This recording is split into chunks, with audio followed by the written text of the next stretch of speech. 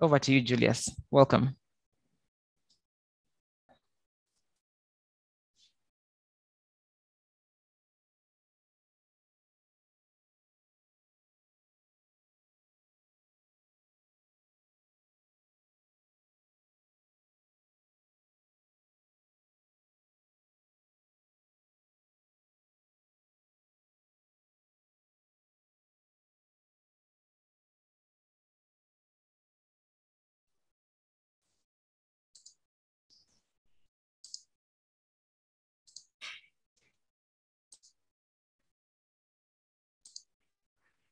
Thank you very much. Thanks for that warm introduction. Once again, I'm Julius Tayebwa. I'm a civil engineer with over 17 years experience, and I've worked with a different organization in the government and the business side, as well as the NGO. So today I share with you from a wealth of experience I've gathered over the different years. You need to understand how to position ourselves for procurement. How do you position yourself for government procurement? That is our topic today. And that's briefly my profile. I have a bachelor's in civil engineering and with a postgraduate qualifications in construction management. I've studied procurement in SIUPS, and I've done training, several other trainings, also including training in PPP. And I've also practiced in different areas. I said in the government and the private sector. So I'm trying to share with you what we do and what I've basically done over time, my experience. So today, my presentation has, this is outline. We have some key definitions. The business opportunities available from government. What does the government procure in case you're interested? How does the government procure or do business? The procurement cycle, you need to understand the procurement cycle if you have to do business. And then we need to understand where are these opportunities, where are they advertised? There's a government tender portal where some of these opportunities are advertised. And you need to know how to qualify to participate in the government procurement business and how to position oneself for the opportunities. And this will tell about preference schemes. Government has different preference schemes which are reserved for Ugandans. So you need to understand how do you qualify to get in there. And of course, a few challenges and conclusions. Then we shall have a Q&A session. So if I'm to define government, it's a group of people with authority to govern a country. It could be at different levels. It could be at the ministry, it could be a region. And certain times, government has very specialized sector institutions which are designated and authorized to manage certain sectors. For example, like agriculture, we have like NADS, we have like energy, we have like ERA, that's part of government. This is what we call the MDAs, ministries, departments, and agencies. And the government of Uganda, as per the Constitution of 1985, is a Republican Constitution. And the different governments are the ministries, departments, and agencies, and the different local governments. It's still part of government. And procurement here, I will simply define it as obtaining goods and services or works so as to achieve certain need. Usually procurement refers to the final act of purchasing, but in government, look at it as an overall, as a cycle, right from the intention, creating the intention up to the end of when you have gotten the purchase, when you have made the final purchasing decision. So that's all is that called procurement, or that cycle is called procurement. And business, I look at it as a commercial activity carried out by one to and from. It could be a company, it could be an individual, it could be a group of individuals, a partnership. And what is positioning? This is basically setting yourself, being ready and standing up, ready to take an opportunity.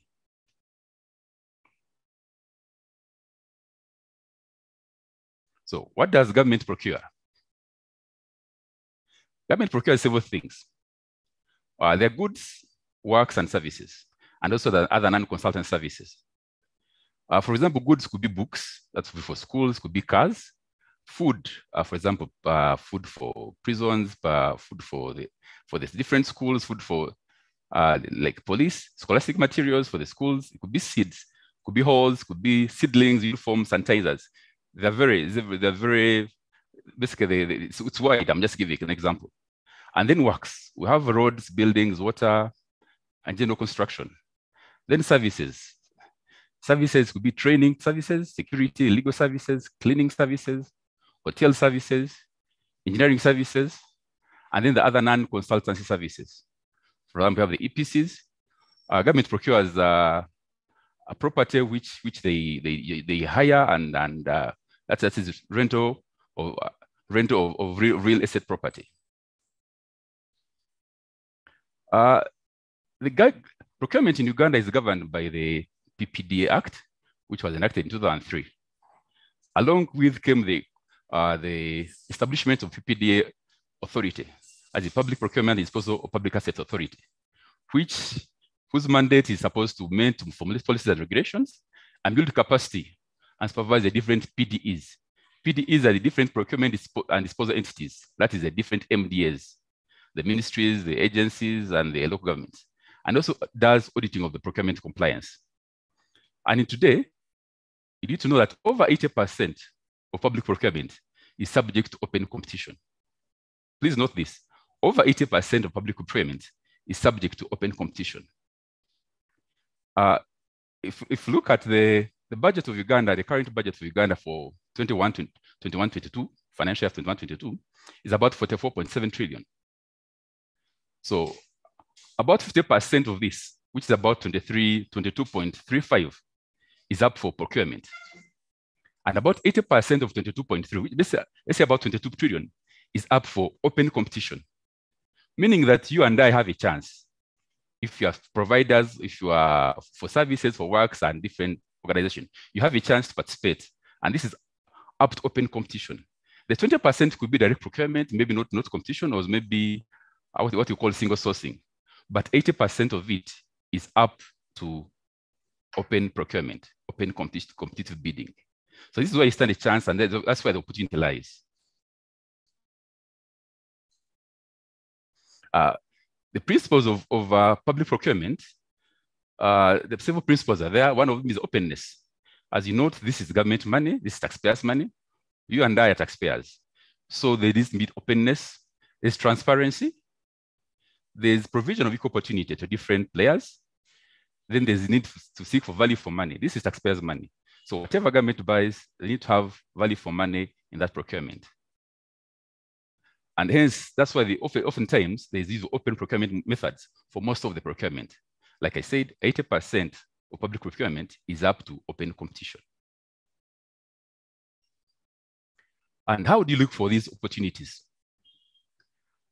If, for example, you rear goats, you need to have intuition who could be a possible customer. If, for example, you're a contractor, there's that market knowledge, who could be a possible customer.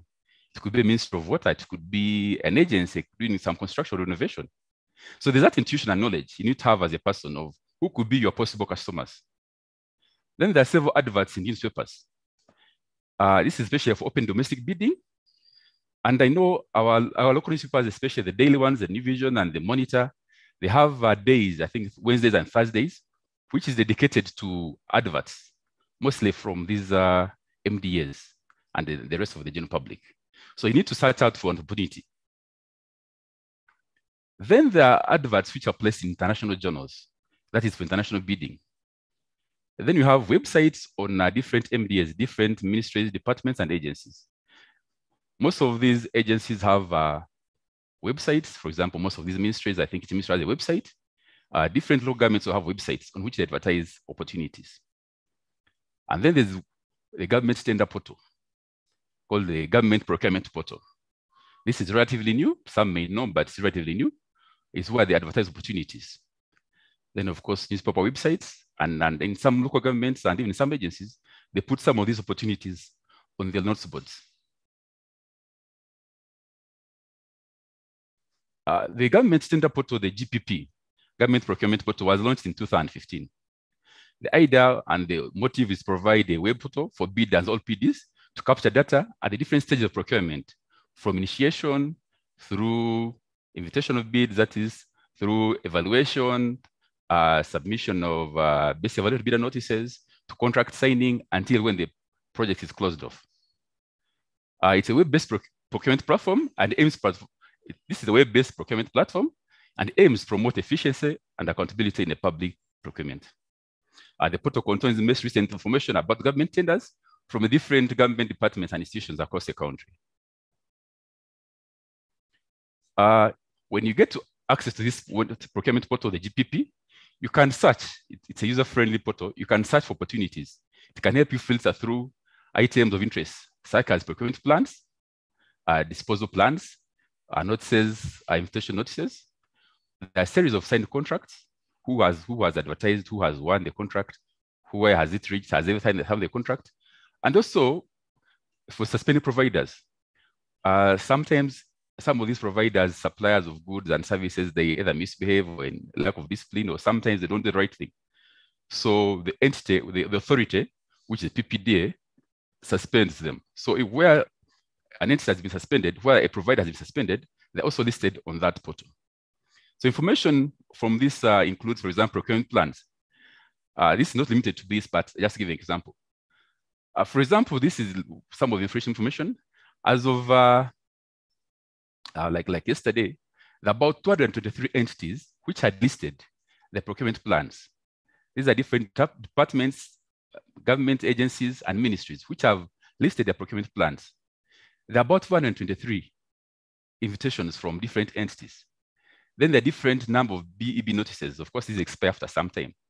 Then there are over 220 contracts signed. Entities which have signed contracts and with a whooping 87,000 contracts signed. I want you to know these numbers. These are contracts signed from 210 entities and the 87,000 contracts signed. All these are listed on the procurement portal. And then, of course, there's a register of providers. It would be of interest that everybody, every provider, every entity registers on this portal, because some entities also use them to scan through when they're looking for whom to invite for bidding. And of course, I said there are also suspended providers who are listed on the portal.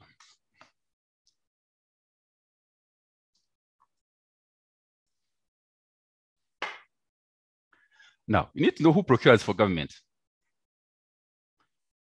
Government has different entities through which they procure. There's a central government. These are the ministries: Ministry of Labor, Ministry of Energy, Ministry of Works, Ministry of Water and Environment. These are entities which send out invitation for bids. So governments procure through some of those ministries. Then the departments. Then the agencies. Then the local government.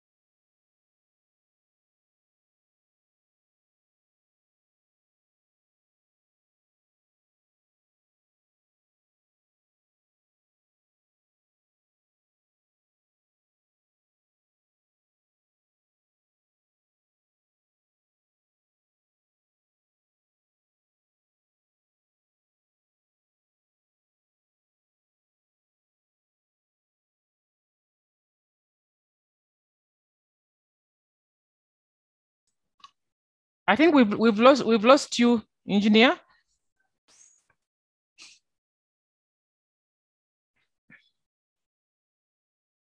Ladies and gentlemen, can you hear me?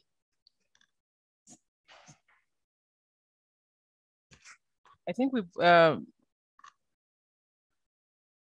Engineer Julius, can you hear me?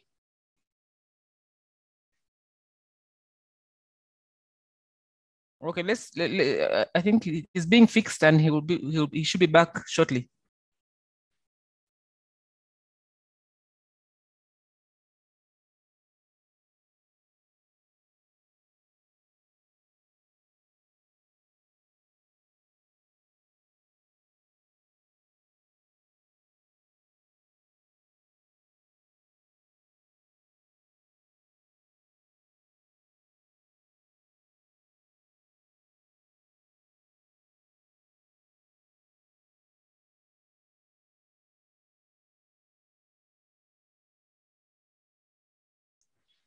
Okay, Engineer Julius should be coming on shortly. He's being his machine is being fixed and he should be back on air shortly.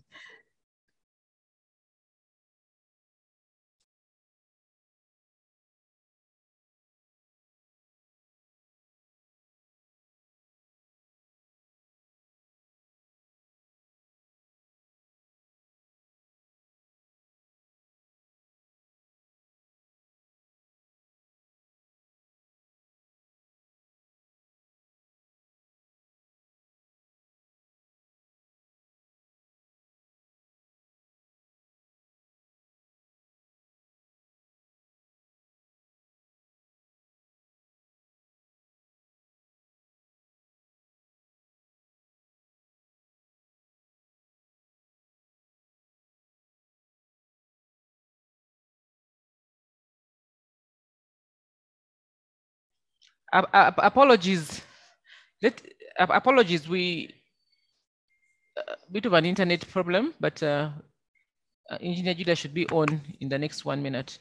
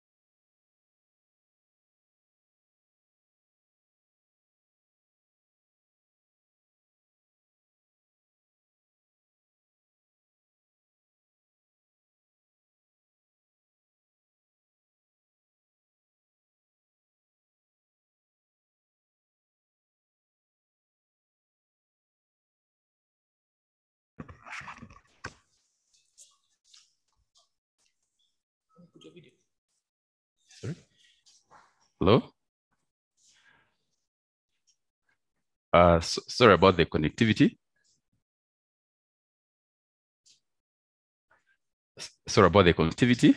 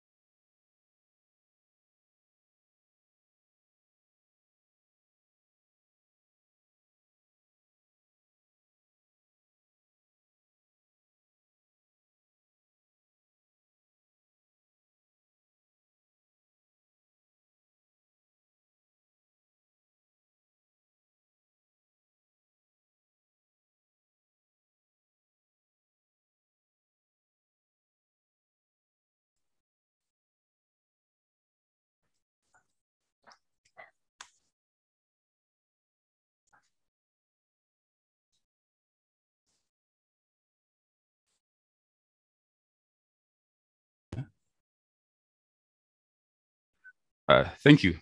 Sorry about that connectivity, but we're good to go. Yeah. Like I said, I was talking about using the web portal. Many government agencies advertise opportunities on these web portals. And it's up to you as a provider to seek some of these opportunities from the web portals. I'll give an example. Entities like NSSF, entities like KCCA. These are some of the entities which have now been piloted on the EGP. This is the electronic government portal of the government, which is being piloted in different entities and is now being used as a pilot in those different entities.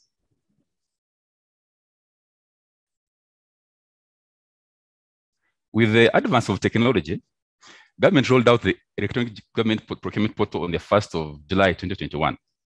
The EGP is a web-based portal used to carry out public procurement and disposal.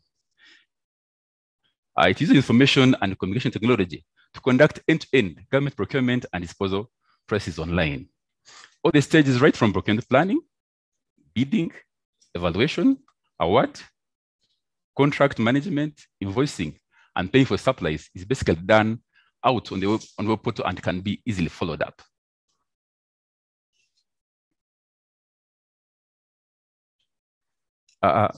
As of yesterday or today, 11 entities, including NSSF, KCCA, and CAA, have been piloted on the web portal. Information provided on this web portal includes one, the number of entities which are registered on the portal, about 405. the procurement plans for these entities are being provided. The bid notices, there are over 17 bid notices. There are BEB notices, that these are best evaluated bid notices. There's a list of contract awards.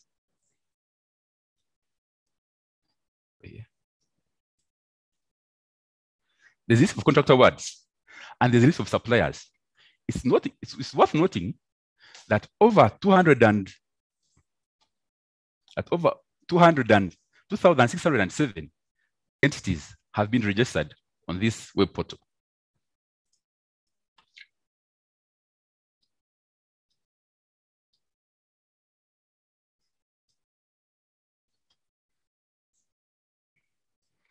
I'll give an extract from an NSF procurement plan, which is displayed on the EGP. As a provider, when you get to this web portal, what do you want? For example, note that NSF has provisions for air tickets. This financial year, they intend to procure air tickets worth 410 million. If you look at line number 70, reskilling program, this is like training. NSF intends to procure 150 million worth of reskilling. This is an opportunity as a provider you need to look out for. One of them could be, how do I get in there? You need to get in there, for example, by being pre-qualified, being on the list of pre-qualified providers. As you notice, the total intended procurement for this financial is about 314 billion. These are recurrent expenditures. These are recurrent procurements, which the entity intends to procure this year, and perhaps next year, almost an equivalent amount will be there for them.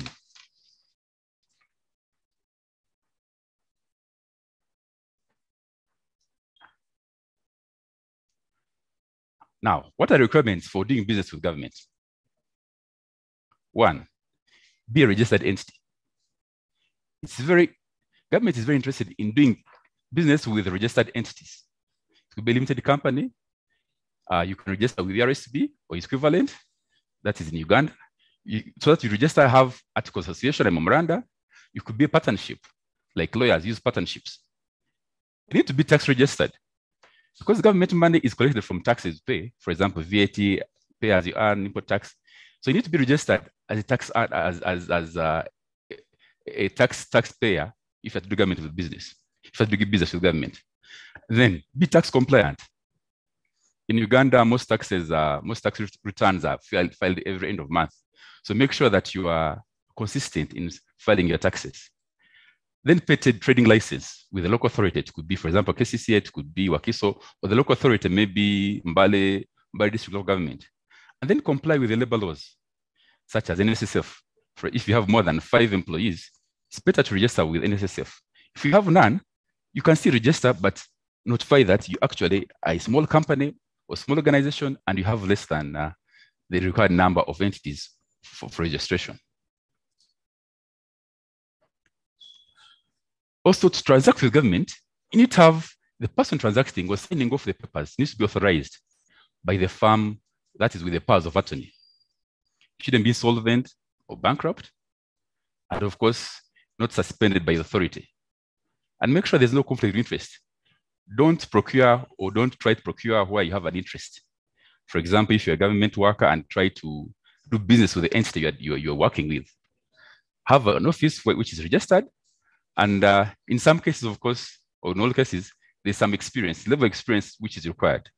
And this differs depending on the kind of item you are soliciting for. So the key question is, how do you position yourself for doing government business?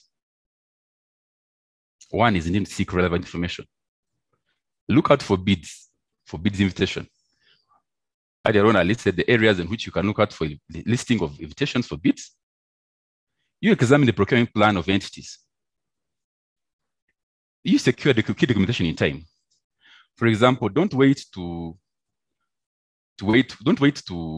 until when an agent advises for a bid and you start looking for trading license, or you start looking for registration of a company. And then you can also follow budget plans and proposals. Government of Uganda, of course, every year reads out a budget, and there's always a direction the government is taking. It could be infrastructure, it could be value addition to to different, maybe to crops or different agricultural products. So look out for such ideas, and then to inform you on how to position yourself,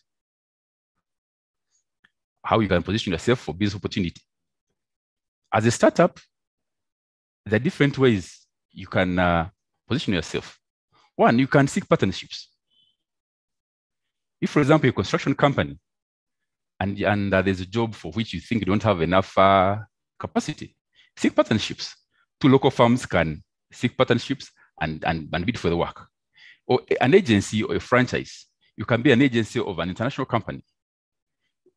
You can get pre-qualified for businesses.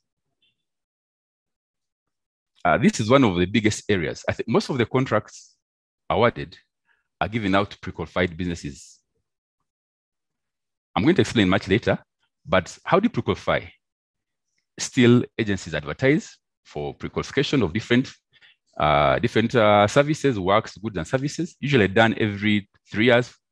And then during that time of 3 years, goods, works, and services below a certain threshold are done, are awarded, or are given out to just pre-qualified agencies. Then you also need to study and understand the procurement process and bidding. For example, now government has introduced the EGP, Electronic Government Procurement Portal. So all service providers are encouraged to register on that platform. Go and look out for opportunities.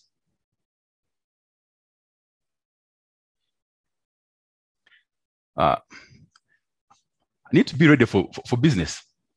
If, for example, you're seeking to rent out property to a government agency, you need to have a certificate of occupation. All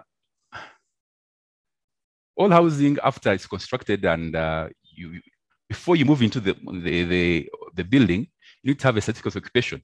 So when the government is seeking to hire your building, this is something you're going to look out for. It takes a while to get this kind of documentation. So if that's your business, then make sure that you have it. For example, traders in Kasita, there are so many buildings around here, but so many of them may not have certificates of occupation. If that's your business, go look out for it, because it may take me about 2 or 3 months. That is if you have approved plans. Sometimes you may need the structural integrity of the building before you can get that authority to house offices or maybe accommodation. Then for providers, maybe suppliers of equipment, you need manufacturers, certificate of manufacturer's authorization, maybe certificate of origin from manufacturers. These are some of the documents which take time. So have them ready, and they can be valid for a number of years. Then allow for certification of goods, works, and services. I'll give an example. If you're supplying sanitizer,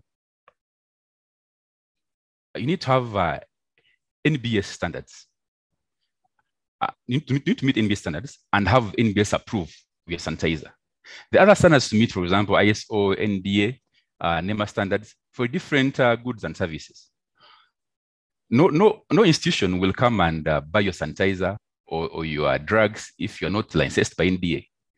Or if you're selling steel, for example, roofings, you must have a unit-based approval certification that the goods are safe and worth, and what they sell to you is actually what they make. When they give you a standard certification by UNBS, it means that they've been tested, and what you produce is actually what is acceptable.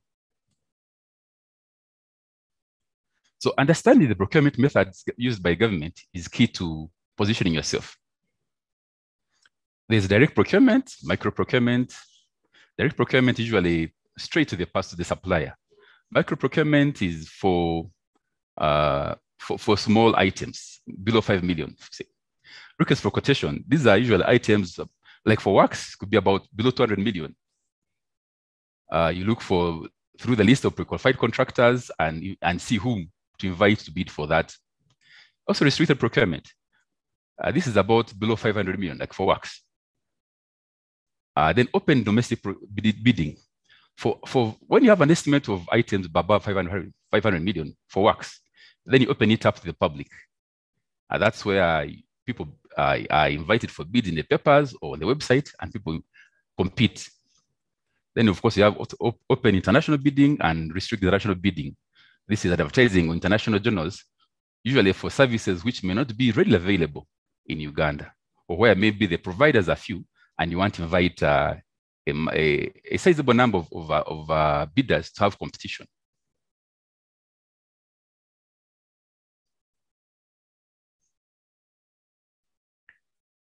The bidding methods are in line with the thresholds. The thresholds are the amount based on pre-bid estimates. For every time there's a bid, you make pre-bid estimates, and the pre-bid estimate guides you on how much you're going to, on what kind of method you're going to use in the procurement. And the thresholds vary from central government, local governments, even the embassies, and they also vary for goods, works, and services. For example, for supplies and non-consultancy services, the procurement method used depends on the threshold. For open bidding, we have more than 200 million. When the estimate is more than 200 million, that's when you see the invitations in the papers. But when the estimate of the service is between 100 and 200 million, we have restricted bidding. That means they look out for providers who are on the pre-qualified list, or providers who are registered with PPDA on the government portal or the EGP. For request of quotations, that is for services, supplies and non-concerned services, that's between 5 and 100 million. Also look out for providers who are shortlisted on the pre-qualified on the list. That is between 5 and 100 million. And micro procurement, usually these are below 5 million. You just pick a few supplies that they give you quotation, and you pick the best amongst the ones that provide the quotations. The thresholds for works, for open bidding, we have when it's above 500 million. Restricted bidding mean when you have an estimate between 200 and 500 million. And I want to dwell a bit on this. Most local governments and several of the or the central governments, this is one area where most of the contracts will fall between 200 and 500 million.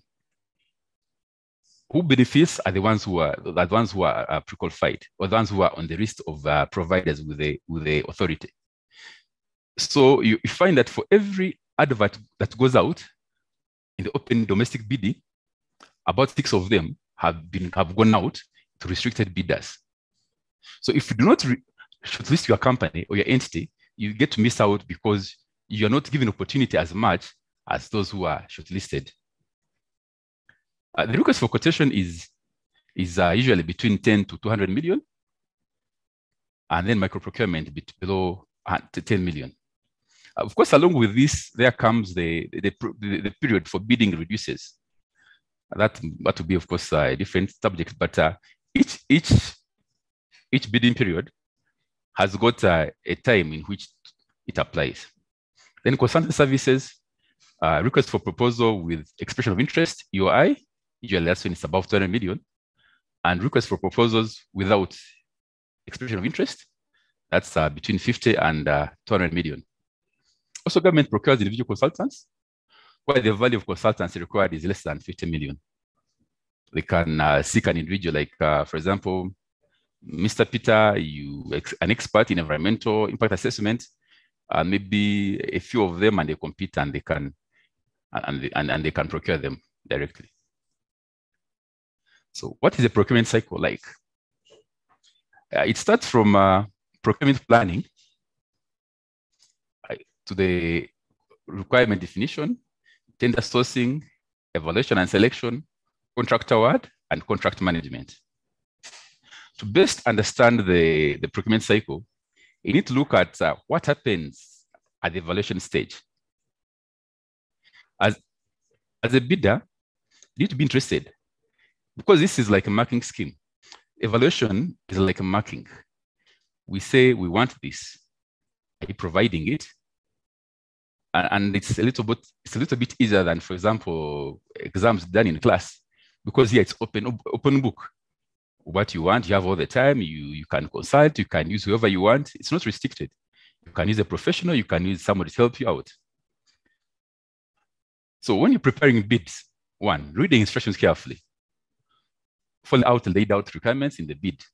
For example, if you want bid security of how much, What form? Is it a bid guarantee, or is it an insurance guarantee? Is it a bank guarantee or insurance guarantee? The bid validity. How long is the bid going to be valid? If you require audited books of accounts, for how many years are the audited books of accounts required? If they say 5 years, don't submit for only 2. There's a purpose behind every information requested for. For example, if you ask for audited books of accounts for 5 years, it means the entity wants to see how have you been managing your businesses. Is the business a growing concern? Are you growing in profitability? What are your ratios? The profitability ratios, your debt ratios, the liquidity ratios. Do you have money? Are you indebted? Are you spending so much on equipment and don't have money to spend on the construction? And then key to this bid preparation is submit on time. Must submit on time. When they say 10 a.m., it's not 5 minutes past 10. 5 minutes past 10 means you're late. Seek clarifications if necessary. The entity usually allows for seeking clarifications, and then seek technical input where necessary. By technical input, I mean you can, for example, if you're preparing bids for consultancy, there's the methodology which you need to write. It's a technical input. So get somebody who's skilled in writing methodology, or if it is a bid for works, get somebody who is skilled in preparing a bid for works, and gets you through. You could even have a one-off training, and because once you did it once or twice, then you get used to some of the thing and it becomes a lot easier than you may think. Like I said, to understand the procurement process, you need to very much understand the evaluation process, because this is what examines what you submit.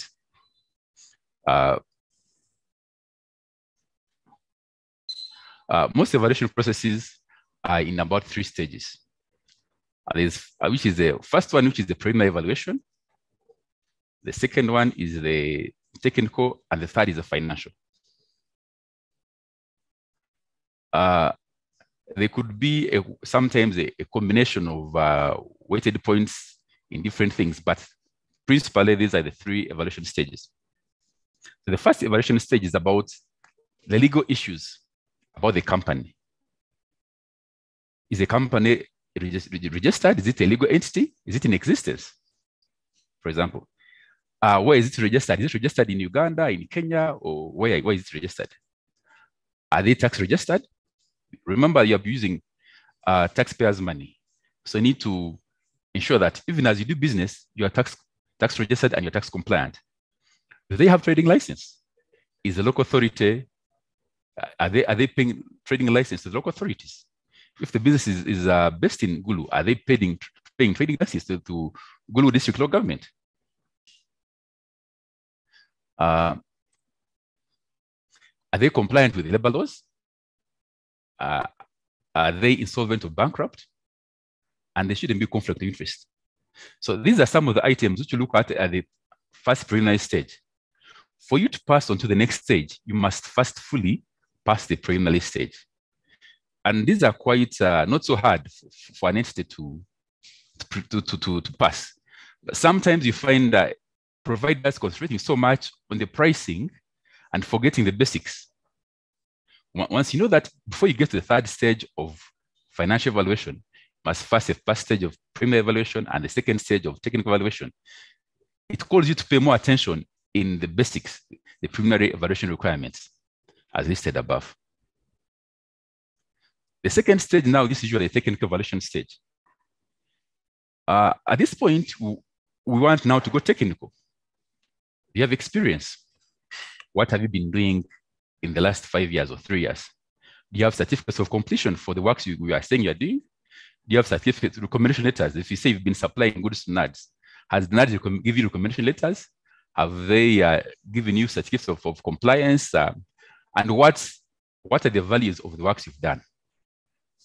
Here I dig deeper into the financial capacity. For many of the services, you find you need extra capital. Can you get access to credit from your bankers? Can you demonstrate that you can get access to credit for materials from suppliers? For example, if you go to the world, can they say we shall supply you goods worth 200 million or 20 million so that you can use them for performance of the contract? Then the personnel. As you know, things are done by people. If for example, it is a construction building, we need to know who are you going to use. We've had issues of buildings collapsing. We've had issues of if it's medical services, it's a hospital and you are applying for registration as a service provider for other services. Do you have the doctors? How many do you have on board? How many do you have on call? What are your years of experience? Do you have, for example, an oncologist? Do you have, for example, a pediatrician? Do you have the kind of individuals you want? These, of course, the requirements will be listed. Academic questions required will be listed. The professional registration with the different professional bodies, for example, the doctors, the engineers, the surveyors, they will be listed. All you have to do is look for people who meet the requirements. If it is construction, we look out for equipment. And this is very key for those who are involved in construction. You don't have to own all the equipment, but you can hire or lease for the time you're going to do the works. Most of the contractors, you find themselves that they're putting so much money in buying equipment when actually they're going to use it for a short while. They divert advance payment to buying equipment. At the end of the day, you find they don't have money to do the works, which is the primary aim of the procurement. So as a startup, you need to know that one, you can hire equipment, you can own it, but you can also lease it. What is key is to go to the one who's going to lease the equipment, have an arrangement, have an agreement that so and so will lease me this equipment and demonstrate that actually so and so owns the equipment. This could be in the form of logbooks.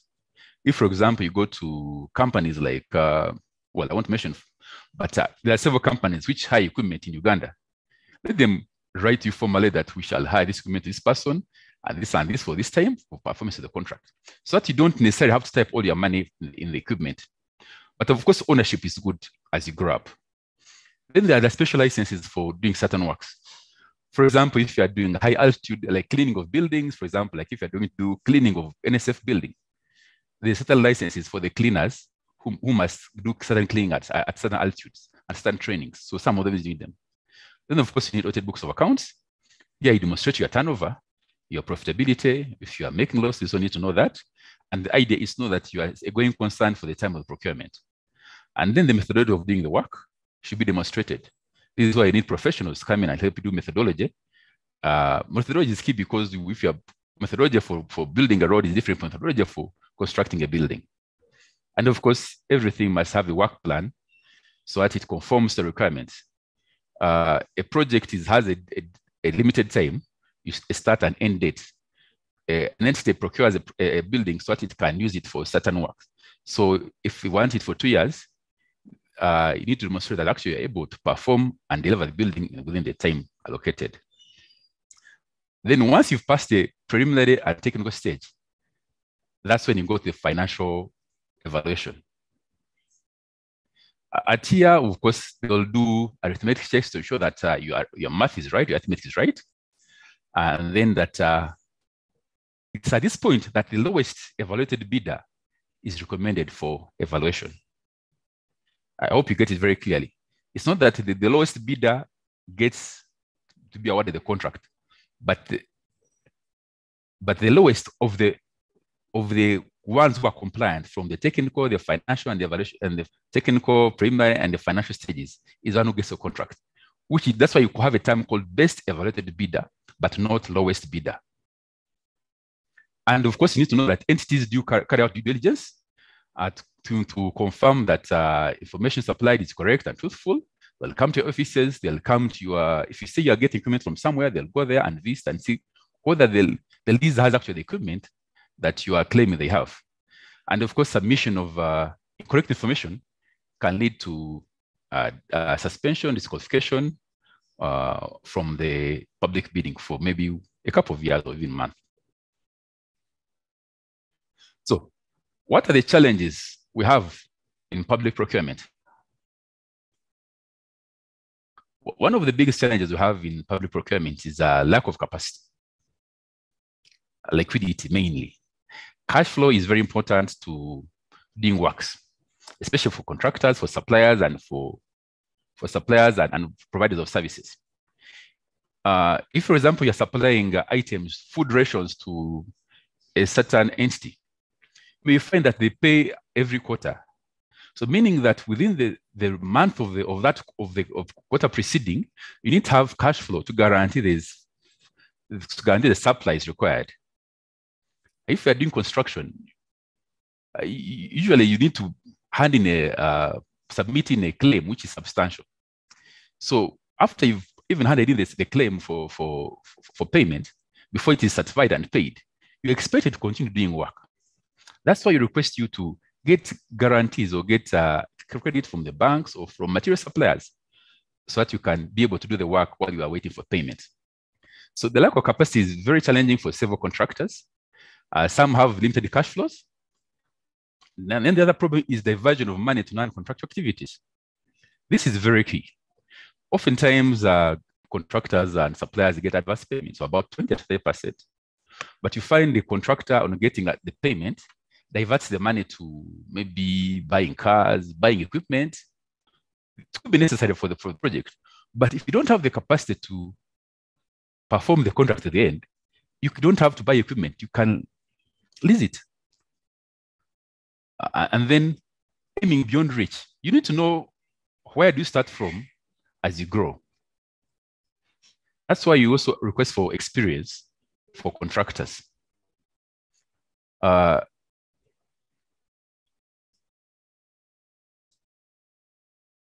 Then inability to keep time schedules. So in most cases, you have time overruns. You find the contract is supposed to be run for 1 year, but because of weather and seriousness, or maybe because of not that inbuilt system of we must meet time, the contractors or suppliers are not keeping time. If, for example, you are supposed to provide meals to an entity, maybe a banking agency, or maybe a bank, or maybe to an entity, you need to mark the time. What time do they have lunch? Is it between 1 and 3? So have that in place. If we are going to supply goods, let's say, let me give an example of supplying food to UPDF, and they have an operation to do. You must keep time. You can't say I'm supplying food at the time when they're already into operational zones. You must keep time to be there, checked, tested, certified, perhaps packed, in order for them to be ready to use it and give it to the full soldiers when they're going for an operation. So when you're unable to keep time, that goes to the root of the contract and can lead to termination of the contract. And if you are in construction, for example, or you maybe supplies and you're supplying equipment, let's say generators, and you're putting them. Oftentimes, we have challenges with suppliers failing to put certain items in time. Of course, right now there's the COVID issue, but if there's a COVID issue, plan ahead and see how to mitigate it. Then the other issue is underquoting of items. Oftentimes, suppliers want to get into markets and they end up underquoting. For example, if you are underquoting for, I'll give an example. If a square meter of tiles and you're putting 30,000, and you know a square meter of just buying is going to be 35,000, then what about the labor, the materials used to put it right on, place it on the floor, and other items? So sometimes you have challenges of underquoting below market prices. So you end up having people abandoning works or not being able to perform. Or sometimes they want to compromise the quality. Quality is very key in this issue. Procurement has 3 key deliverables. One, quality, cost, and time.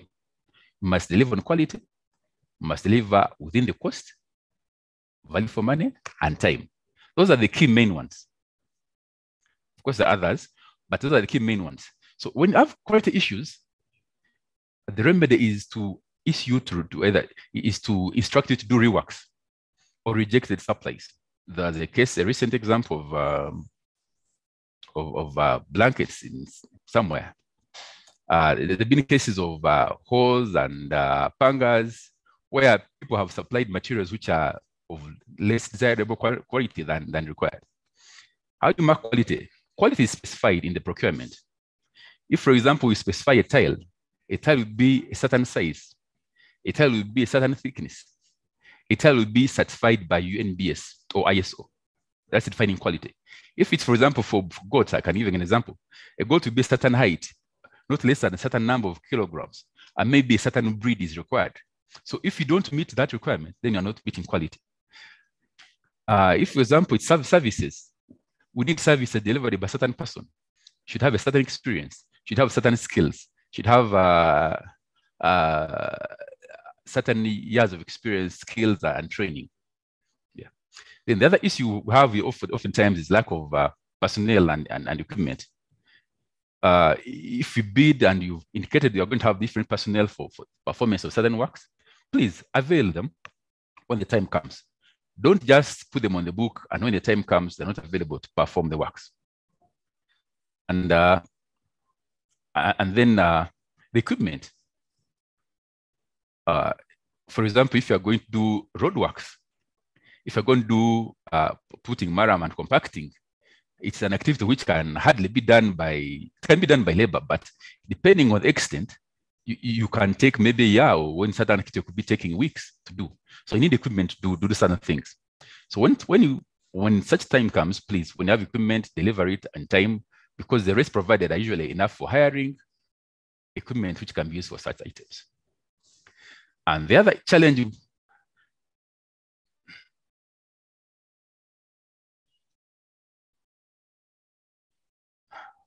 yeah.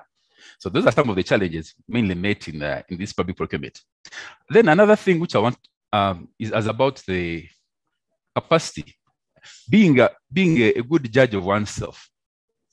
If you've been doing works for example, 500 million, how do you move to the next stage? Oftentimes, companies have collapsed when they try to move way ahead of their schedule, way ahead of their capacity. If you've been doing works for 200 million, if you start to do works 100, 200 million, and now you move to a capacity of 500 to maybe 300, 500 million, the next time you move to 1 billion and above, you need to develop capacity over time. Oftentimes, when people go for higher capacity than they can meet, they end up getting challenges. And these are reasons why. For example, for government contracts, you need performance. First of all, you need a bid guarantee. A bid guarantee that will maybe specify 5 million, which is usually about 2% of the estimate. After getting the contract, after you've won the contract, they need a performance security. The performance security is about 10%, usually by bank guarantee. Oftentimes, banks will say, we want a cash cover for the performance security. Or sometimes they can give you, depending on relations with the banks, they can give you 0.5%, maybe 50% cover of the security. And then you also need an advance payment guarantee, which is about 20% of the contract. So all these guarantees require that you have cash or you have property, which you can give to the banks so that they can give you that cover. It's worth noting that, for example, if you don't have performance security, then payment will not be made to you. So much as you're able to work, but you cannot get paid because you don't have performance security. This is what happens in the long run, you're unable to perform. It's also good to note that some of these banks right now are coming up to are tailoring certain packages for contractors and suppliers and of services and goods.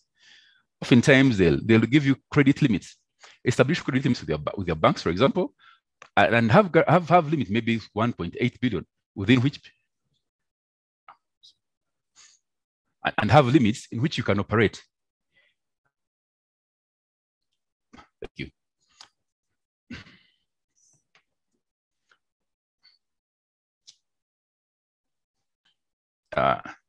Now, the other challenge I'm going to talk about is late payments by entities, which you need to note as a supplier.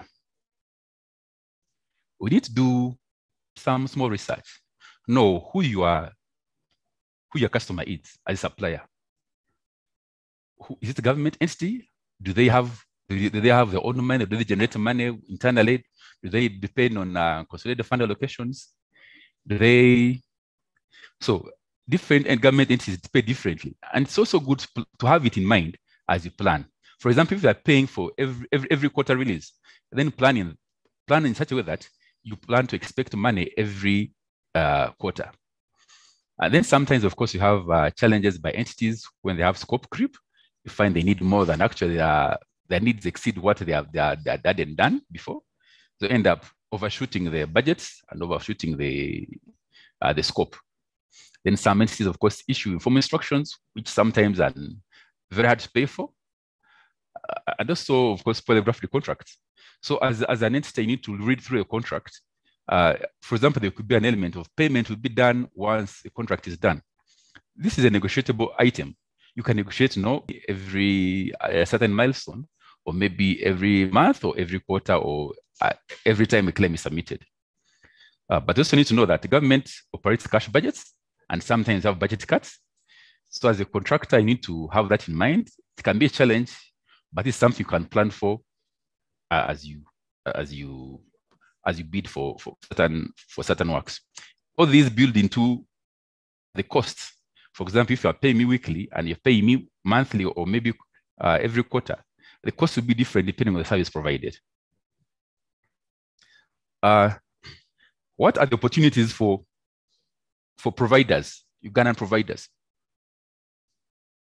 Government has provided what you call a preference scheme, a margin of preference. This is basically to advantage Ugandan suppliers, contractors over foreign suppliers and contractors when it comes to some of these items. For example, we know like a cost of sugar imported from Brazil could be cheaper in Uganda, much as you produce sugar. So when such a procurement comes up, it's what you call a margin of preference. How it operates is that they will add, once you've succeeded through the different stages of evaluation and they've reached the financial level, financial stage, they'll add what you call a margin of preference, about 15% over the foreign supplier. For example, he quoted 1 billion and you quoted 1.1.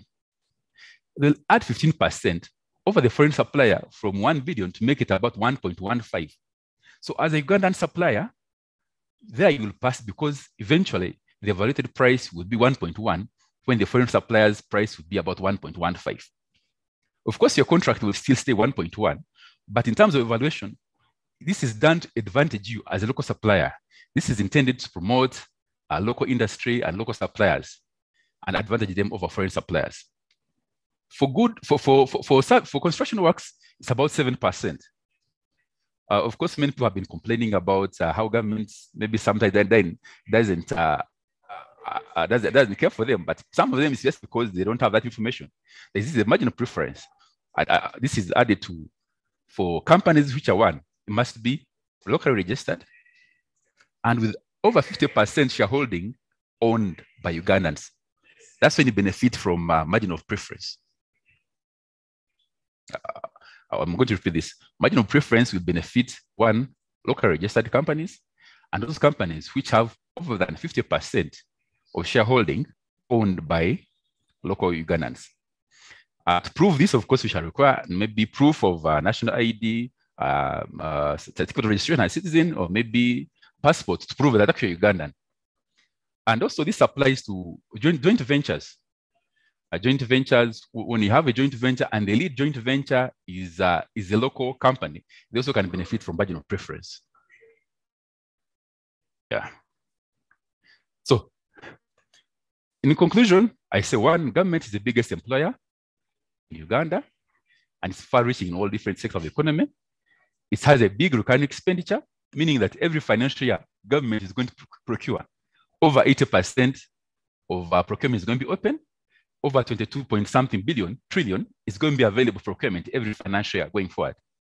So you need to identify your niche, your need, and what's the need that needs to be filled, and aim to start slow if you're a starter and grow progressively into this supply and contracting business. Thank you very much for your attention. Thank you very much, Engineer Julius Tayebwa. That was an excellent presentation, very informative. And I believe that the entrepreneurs attending have picked a lot of lessons. Personally, I think this was excellent because what you clearly highlight here is that government procures a lot from the public and private sector.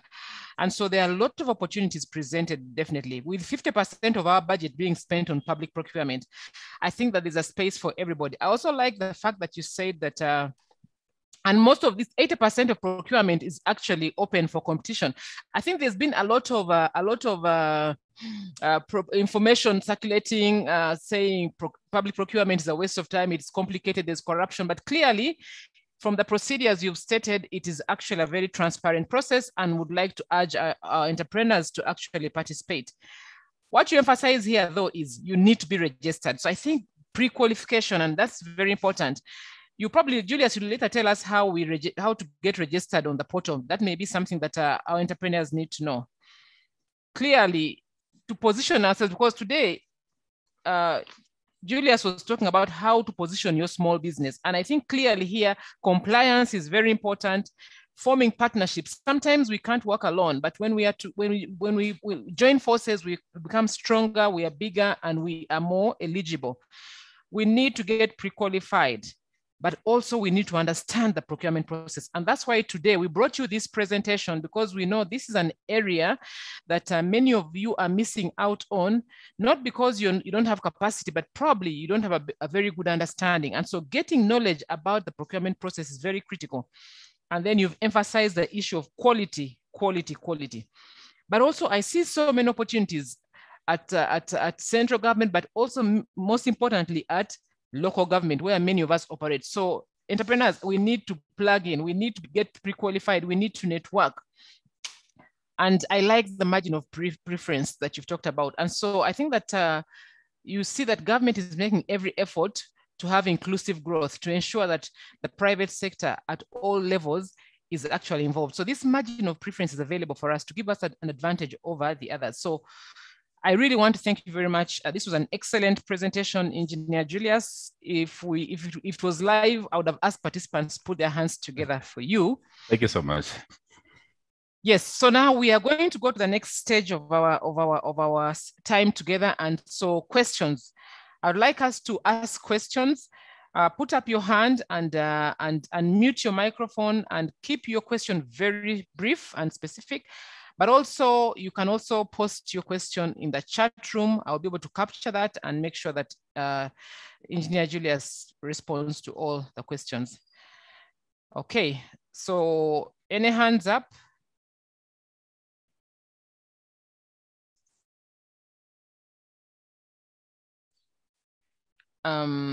Okay, Junior Niwandinda, your hand is up. Please go ahead. Unmute and ask good morning and thank you for this presentation. I have a question. Most times, most of these government MDAs ask for experience, and which is lacking in some of our new coming up companies. Let's say like me, I registered my company last year. And then when you try to source for these things, then they tell you we need audited accounts for 3 years, we need experience for whatever, we need this. And you're just starting and you're looking for what to think. So I don't know how we can also get into the mix and be involved. Thank you. That's an excellent question. Among Alex, you have the floor. Okay, thank you. I would want to thank Mr. Julius for the presentation, but as well wanted to know that what has the local government done? What has the local government done to increase the confidence to the public for the private sector that when we apply for these bids, that there is no conflict of interest between the people who are in charge or responsible of awarding the bids, especially in case they have their relatives who might be bidding the same thing with us as well. How are we confident that we are going to get this bid through without corruption and other issues? Thank you. Thank you very much, Alex. That's a very good question as well. Let's have Osbat Arinaitwe. Thank you for the presentation. My question is, how do reservation and preference schemes work and what is this process? Because I've met it several times. I would wish to know more about it. Thank you. Okay, thank you. We'll take another question from Nixon Kasisi.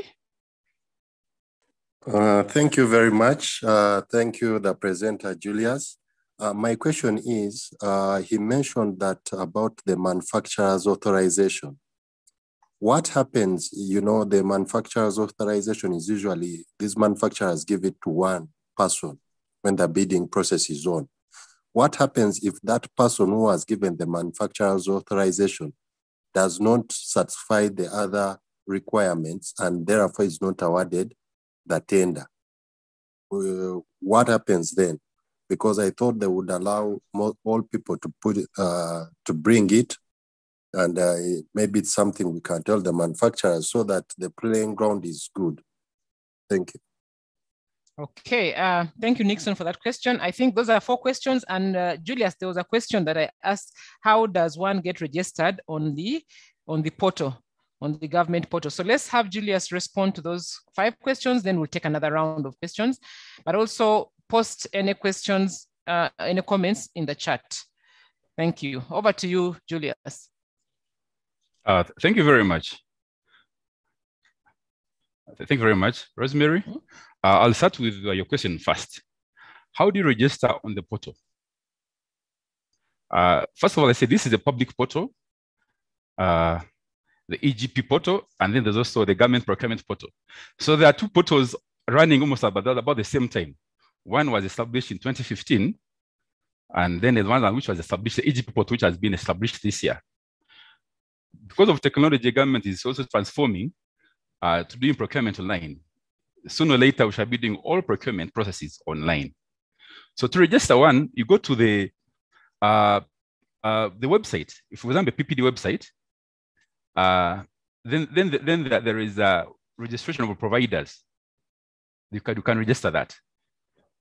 You can register as a provider. You sign, log in, and then they give information. Basically, it's user friendly. Once you get a website, www.ppda.go.ug, then there are leads. There are selections, and you can register as a provider. And then you can see who's registered, which entity is registered, and you can get more information from that. There's a question from Junior about MDAs requiring experience.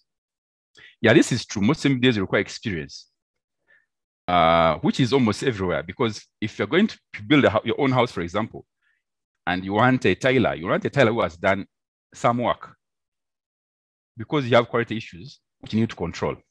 So how do you get experience? One, you can subcontract, because you are not going to trust you with a job of 500 million when the biggest job you've done is only 50 million. But once you've done 200 or 300, then progressively you can build on to 500. So one of the things you can do is subcontract. If you know, for example, Junior has gotten a contract and it's worth 10 billion or maybe 1 billion of works. It could include tiling, it could include electrical works, it could include mechanical works, but of which you're interested in maybe in just a building works. Go as a subcontractor, engage him, the person, and do part of that. UNDRA, for example, is promoting the use of subcontracting a certain percentage of works for these big contracts. Most of these big contractors you see doing the roads, they are supposed to subcontract some of those works. So you need to look for some of the opportunities and get there and do some subcontracting for works. Then the other option is going for partnerships. If you've been working local and you've been working in a range of 1 to 500 million or 1 billion, and now the job requires 10 billion, look for a partnership. Look for a partner who has, for example, been working maybe outside the country or within the country. You get together, Julius and maybe Junior, you form a joint venture and then then bid jointly as a joint venture. That way you can learn experience, learn from each other, but also leverage on each other's experience and to create capacity. There's another question about confidence building, especially in the local government, because there's lack of confidentiality and about the process, that maybe they could give out the jobs to their relatives. Yeah, this is a big challenge. I can't say I have all the answers, but it really goes down to the root of our society. Sometimes people will write down, first of all, at the start of each procurement process, the evaluators are required to sign what you call a code of ethics, an ethical code of conduct form, declaring that they don't have conflict of interest in the procurement. So at that point, people are supposed to be honest and declare. Sometimes they may not. But then also, in case of conflict of interest and it's noticed, sometimes you can raise it up to the authorities. But this is really a behavioral issue which goes down to the society, because we pick the members who are on those committees usually are from a society. So it really calls for change of individual discipline at individual level. But going forward, government, as I said, is moving towards e-procurement. With e-procurement, there's going to be less interaction of everything will be tracked. You can see when was a bid invited, when has it evaluated, when is a bid or no bid notice, when is it out. For example, I know in local government sometimes they may not issue out best evaluated bidder notices. But right now with e-procurement, then you can tell, for example, the notice has been issued out by just checking on the website. If you're registered, or if you just go with us, just access the portal, you can check, for example, has been given out. So that one also kind of minimizes those indiscipline cases that you're talking about. Then there is also about reservation and preference schemes. A preference scheme is okay. That's when you have a margin of preference. I'll give you an example which I had quoted before. A preference scheme works by adding onto a foreign supplier a margin over and above their price, so that when they can qualify through all the entities, at the end of the day, their price will go slightly higher to a level which we think is not so much to stop them from doing business. For works, it's about up to 7%. For goods, it's about 15%. And it works, a reservation preference scheme works in such a way that you apply the margin of preference, you apply over and above their prices, you apply a percentage. If you're a Ugandan supplier, contractor, and you have bidded for, let's say, 1 billion as a price, that is after you've gone through all the stages, and the foreign bidder has bidded for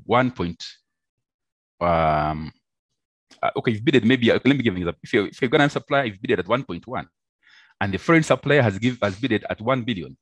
So they add about 7% over the foreign bidder's price, which may make it about 1.07. The Ugandan bidder may be about 1.1. In that way, they try to advantage the local suppliers, Ugandan companies, Ugandan suppliers, so that they can compete at financial levels. The idea is that some of these foreign companies can access capital a little bit cheaply. Maybe they have more skills, they're more capitalized. But of course, we want to maintain quality. So we can beat them by adding that margin of preference on top of their prices, so that you are able to compete favorably. It cannot be so much, because at the end of the day, don't make the procurement exclusive because certain things you may not provide locally, but also don't make it prohibitive, so that you don't invite foreign suppliers from bidding. Then reservation scheme applies by, this is where certain works, for example, could be reserved for certain communities. For example, an entity can say we are reserving supply of now it can say we are reserving supply of goods to community groups, to organize community groups. In that way, only that kind of group is allowed to participate in that procurement. There have been cases of roadworks where the reservation is only for local people. For example, routine maintenance works on roadworks. You find to apply for such works, or for example, for markets, to apply to run a market, there's always a requirement that you must be within a certain community. You must be there and know how their behaviors, know their culture, so that you can be able to apply for that activity. So that's a reservation scheme being targeted on a local community. But preference usually works at national level. Then next one talks about manufacturer authorization. Different manufacturers, of course, have different agencies. And oftentimes, it's only that agency which they will allow to trade with. From experience, I've seen several companies outside Uganda. They're a bit hesitant to come and do business locally. So oftentimes they look for an agent, or an agent will approach them or somebody will approach them to take exclusive rights to operate within the region. What happens is that because it's limited to that person, and the person has failed, in that case, maybe unfortunately, the person has failed to meet the requirements. So it's more important for them to take care of the other requirements, the technical issues, the preliminary issues, so that they do not fail. Otherwise, once they fail, then it's not transferable to the next person. Because manufacturer's authorization is usually given to maybe suppliers of equipment or vehicles, such that the entity is guaranteed that this entity, the one which is supplying or the supplier is given authority by the manufacturer to guarantee costs, and that it's original from the manufacturer. So it's not easily transferable. So in this case, the entity, the supplier has to make sure that they pass other requirements. Otherwise, the manufacturer's authorization may not be transferable to other people to use it. Thank you. That's it for now. I'll wait for more questions. Thank you very much, Julius. I think you've ably responded to those the 5 questions. We'll take another round of questions. Please put up your hand and I'll be able to pick you or post in the chat. Now, as we wait for members to put up their hands, there are 3 questions in the chat. And we have one from Duncan. Duncan Ahigika says, is there a way electronically we can track this process to avoid face-to-face interactions and possible corruption? The second question from Junior Nwandinda, recently government introduced the EGP platform, which I thought would make the process easier and so reduce corruption. But I have noticed that it's just about 8 government agencies registered now. This leaves a big gap for other agencies. And then the last question we have from Jen Nachiria. She says, for clarification purposes, what's the difference between works, supplies, and service? So I think that, Julius, you can respond to those. Clearly, the issue of corruption seems to be quite an issue here. And so please respond to those as we wait for more questions and comments from members.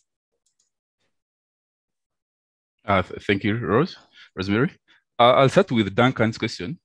Is there a way how we can track these processes? Yes. That's why the government has introduced the EGP.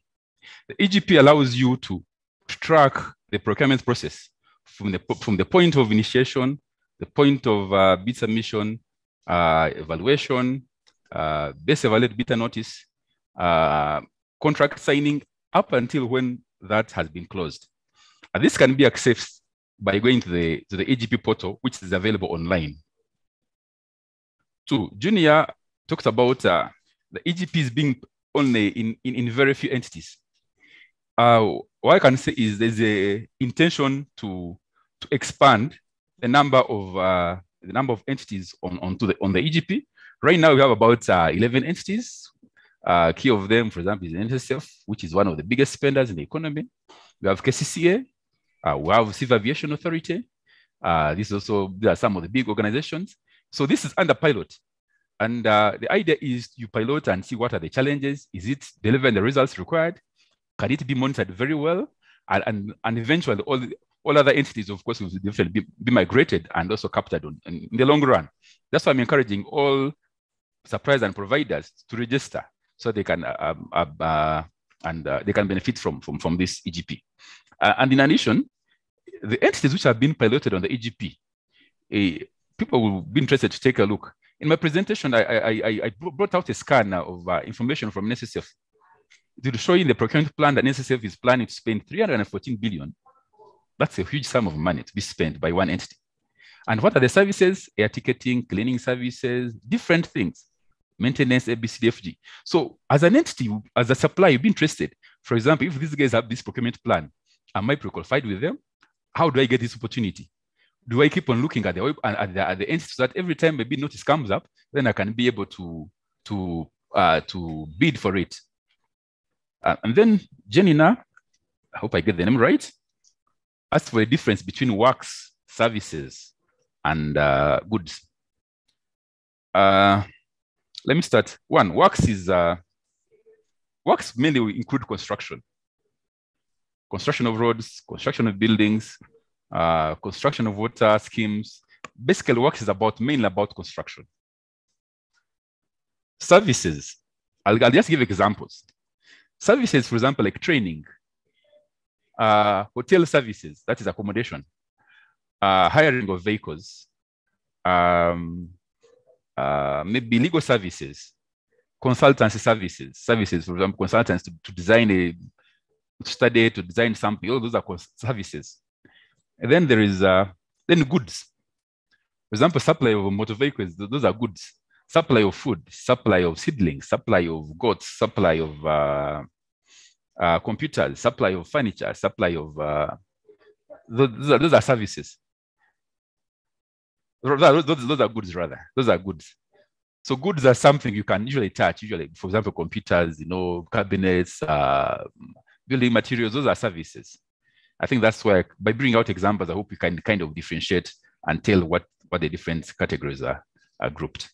Thank you.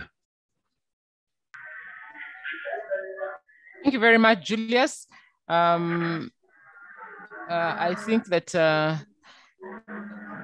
it's now 10:32, and so if there's no other burning question, I don't see any hand up, and the chat room, I think we've. Oh, so Godfrey Chigwe has a question. Godfrey, please go ahead. You have the floor.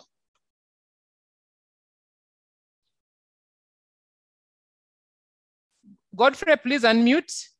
Was your hand up? Yes, your hand is up. Please unmute and ask your question. Can you hear me now?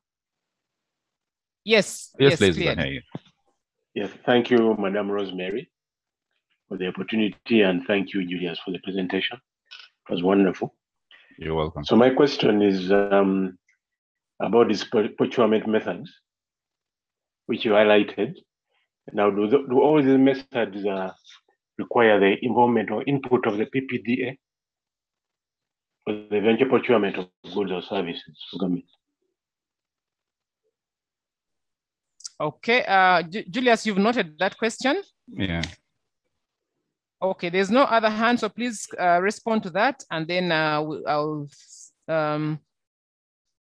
there's another question. There's a question on the group. The second question is, thank you, Julia. My question is about requirements in the bidding documents.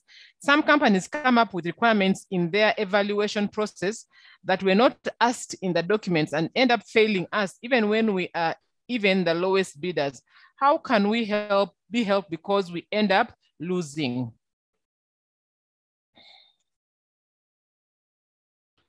Okay, thank you very much. I think I'll spend the last question first. Requirements. The evaluation process or the procurement process, usually when you send out bids, you have the marking scheme, if I may put it. You have the requirements, which is a marking scheme that's going to be followed during the evaluation. And unless formally communicated before bid submission, the entity is not supposed to change the marking scheme or the evaluation process. For example, if they said we want experience of having worked in the region, or maybe experience of having supplied certain items before, then you're not supposed to change, the entity is not supposed to change the evaluation process in the middle. So entities doing that, it's wrong. It's wrong and not supposed to do that. And there's, of course, some methods of appeal against that. One of them is administrative reviews, which can be to the entity, and of course, right now, maybe to the tribunal under the current law. So you can appeal against that because they're not supposed to change the evaluation procedure at the time when the bidding period has already closed, because it's assumed that you prepared and submitted your bid according to the requirements set out in the ITB, in the invitation to bid document. So they're not supposed to change at the time when they have all the everything with them. Besides, you don't have opportunity, and you don't have an opportunity to change them. So that is wrong. How can you be helped? One, you can formally write to them, indicating your displeasure about things they've done, about change of goalposts. You can quote relevant laws and also relevant clauses in the ITB. This is what we call administrative review. And then usually at that point, they'll respond to you formally and indicating reasons, and also indicating why it's actually allowed, they had allowed for it, and maybe hadn't seen it, or maybe they can also cross out those new requirements that hadn't included. Then Godfrey talked about involvement of PPDA in the different procurement methods. PPDA is the public procurement, and this public procurement is for the Public Assets Authority.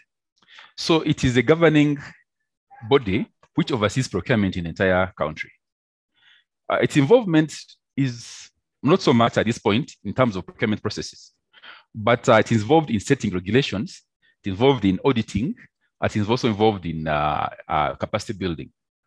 The involvement in the procurement at entity level is rather remote, because usually at entity level, the entity now decides.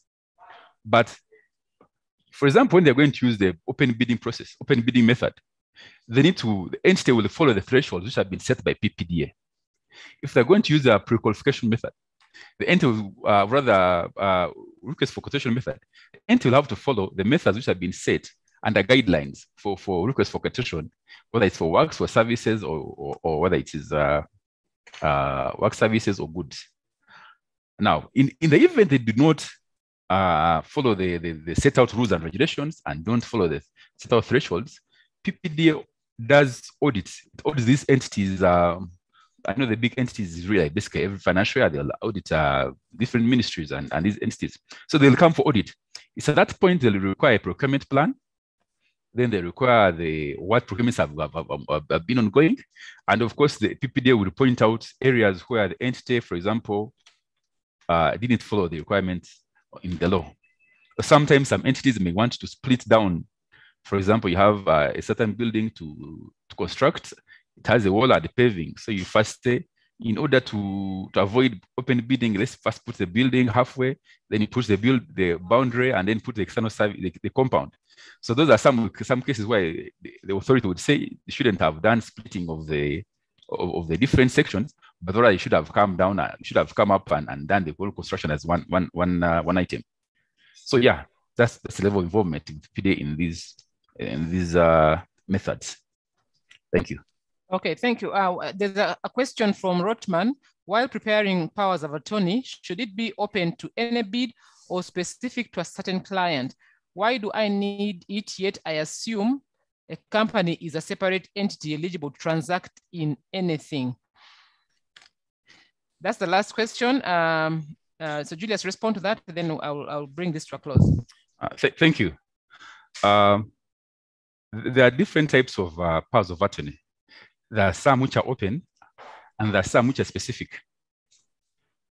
For most big procurements, usually procurements over 1 billion and above, most entities will require specific powers of attorney. They'll say, for example, if it's procurement for the construction of Mbarara Kasese Road, they require that the entity, the supplier or the contractor provide specific powers of attorney for that kind of work. Usually that's for the big items. But however, there are also open powers of attorney, which usually they pick one of the director, whoever is doing business on behalf of the company, and can use. So you need to look at the details. What does the ITB say? What does the document say? Do they require the generic powers of attorneys, or do they require specific powers of attorney? And then you have to follow that. Okay, thank you very much. Thank you very much, Julius. And I think we've noted the feedback from Jane that any hopes of inviting a tax body or banking institution for such presentation, since we have some burning questions. Yes, we'll take that feedback and make arrangements. And next time we'll bring you somebody from the tax authority and also from the financial sector. And then also just to say that the presentation will be shared by email. We have all your emails, so we shall email you the presentation, but it's also available online on our YouTube channel, so you can go there and be able to access it.